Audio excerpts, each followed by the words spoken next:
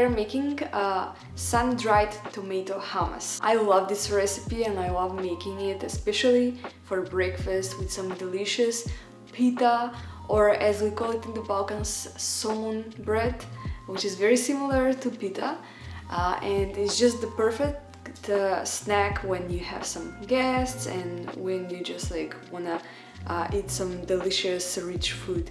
In this recipe I just wanted to connect the Balkans with the Middle Eastern food and make this delicious combination and blend it together.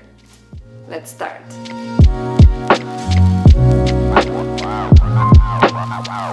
To make this recipe we are going to need a couple of ingredients. So here we'll need olive oil, tahini,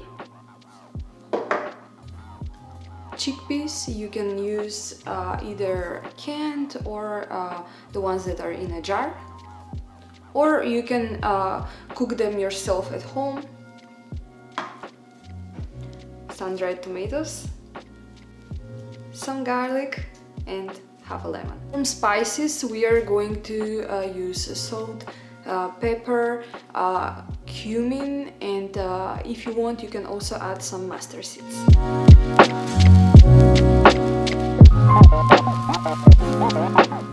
Let's start by adding all the ingredients except of the chickpeas into the cup of your blender or a food processor and blend them until smooth.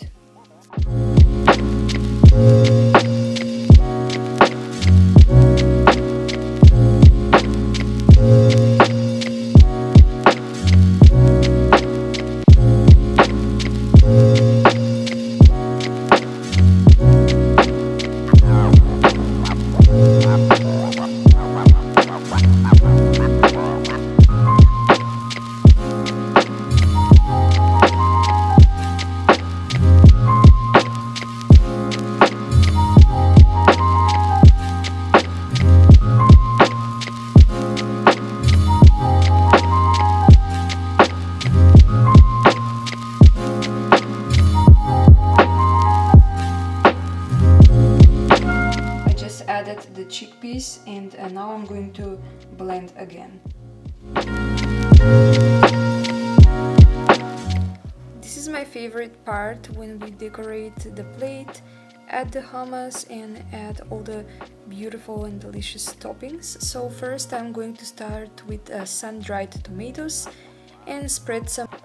Chop the tomatoes finely and make sure to be careful because they are a bit slippery since they've been soaked into olive oil.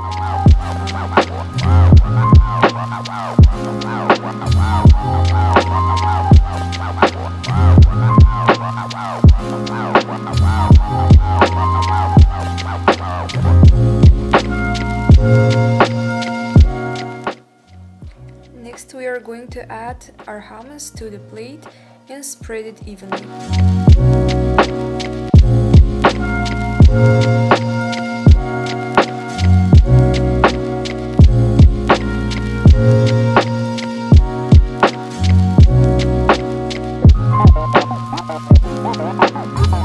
It's time to add the toppings now. I will first use the olive oil from the jar of sun-dried tomato. I love to use this because it has a beautiful fragrance. I also like to use the sun-dried tomatoes and chickpeas, and sometimes you can also add a little bit of lemon juice on top.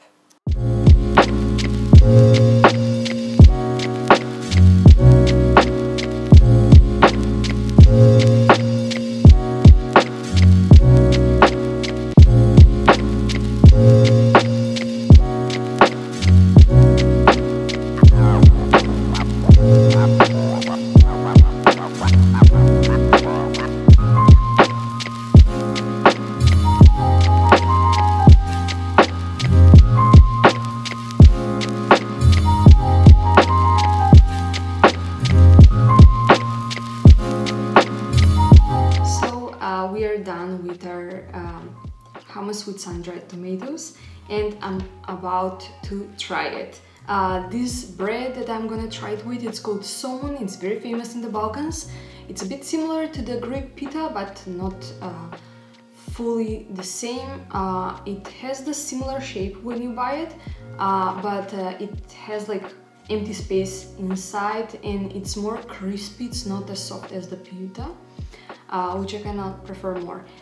So here we go, let's try it. I'm gonna break a little bit.